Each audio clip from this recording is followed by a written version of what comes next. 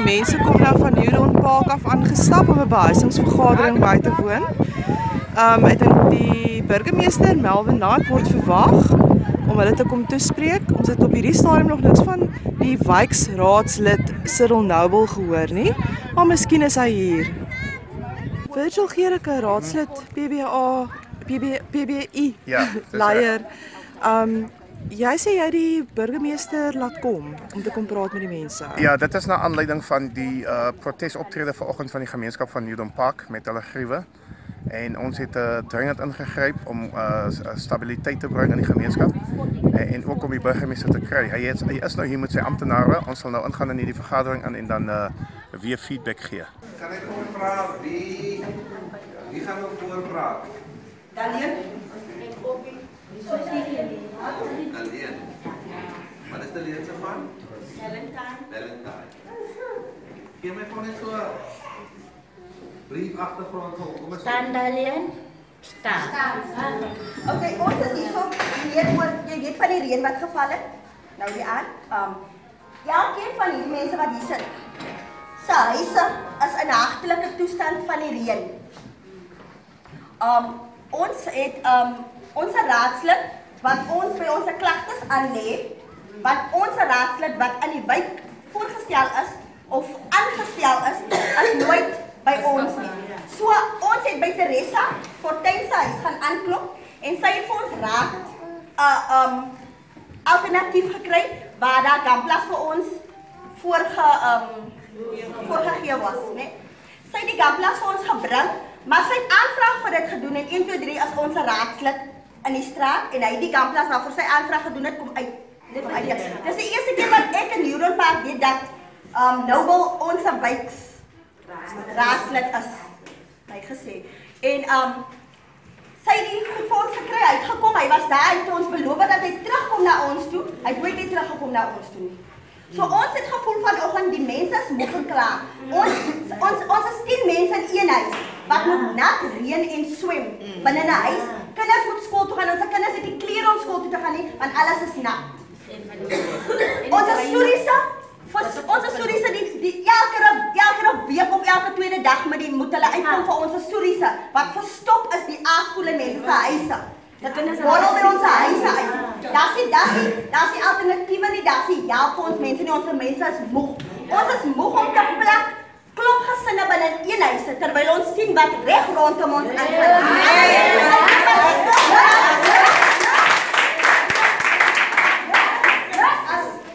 Tweedens is ons wil ons wyks wat die aangestel het vir nou wil, hy moet uit.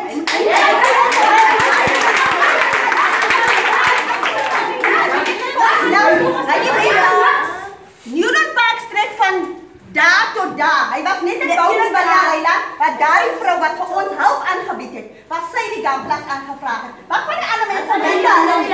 Hy sê nog aangesien hy gesê het vir ons, aangesien hy vir ons gesê het dat hy tot by ons kom, het ons gewag vanoggend vir hom. En toe hy nie kom na ons toe nie, het ons dit tot by hom gegaan.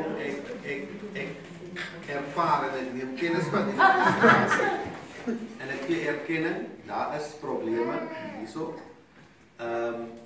Maar daar is ook sekere natuurlike redes vir hoekom hulle seker ook nie vinnig genoeg kan doen nie. Hou op vas. So die siviele manne is hierso wat bewus is van wat fout is en hulle is besig op die projek soos ek verstaan hier. Maar wat dit ook vir die gemeenskap. Hou op vas, hulle is amptenare van die munisipaliteit, hulle is die raadslede nie. Okay.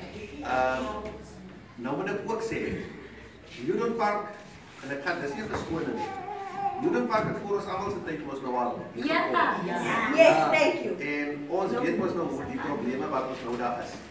En om 'n stelsel soos die reg te trek, gaan groot budget van ons kos. Dit gaan nou hele paar miljoen rand kos. En ek dink meneer Jansen, julle het seker al oefening gedoen wat dit ons gaan kos. Okay, maar dan moet ek kry dat ek is maar sy wil wat hulle hier ry.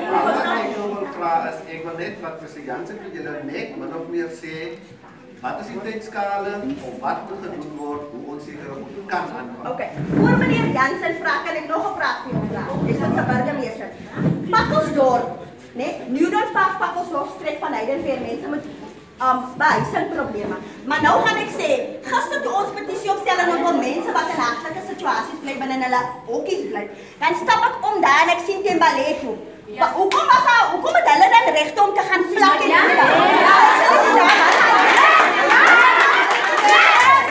Niemand het 'n reg om enige plek te gaan plak.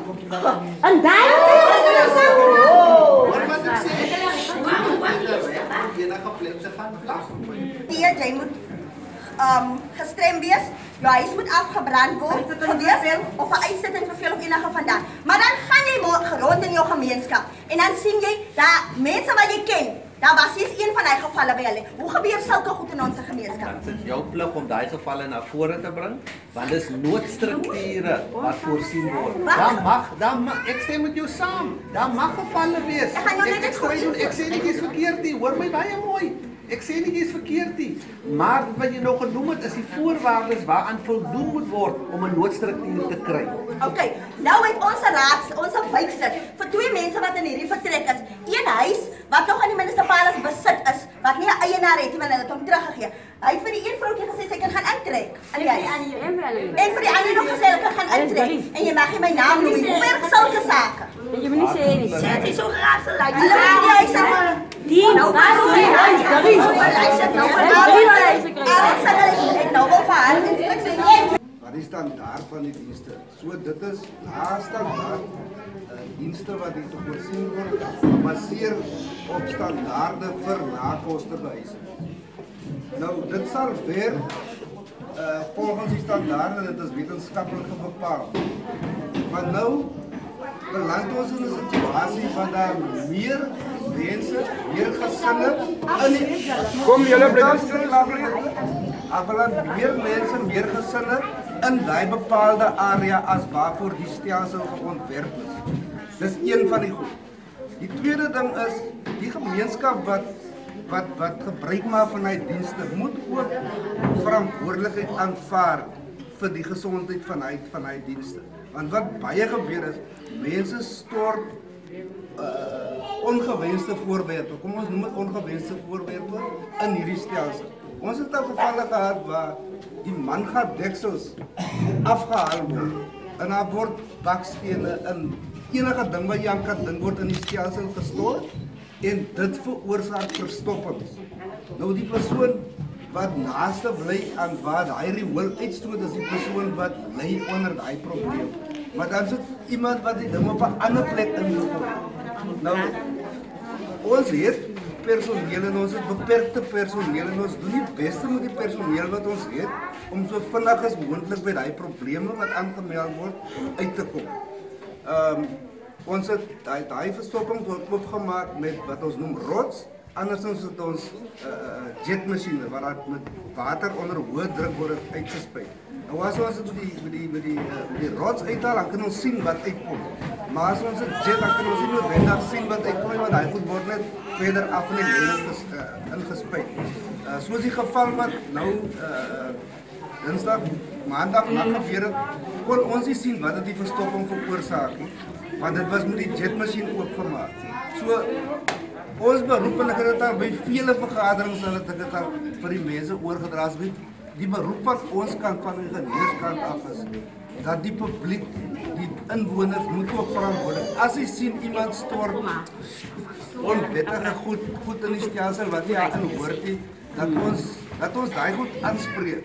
Ons moet gaan sit. Julle het nog gehoor wat meneer Jansen nou gesê het.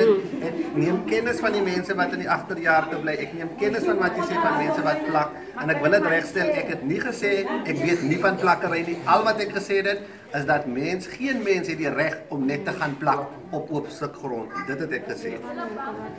Daar's 'n manier hoe ons dit ook kan hanteer. Wat ek vra vir julle is dat ek wil nie 'n blind item tot die probleem wat julle het nie. Maar ek vra samewerking van jou alleen as jy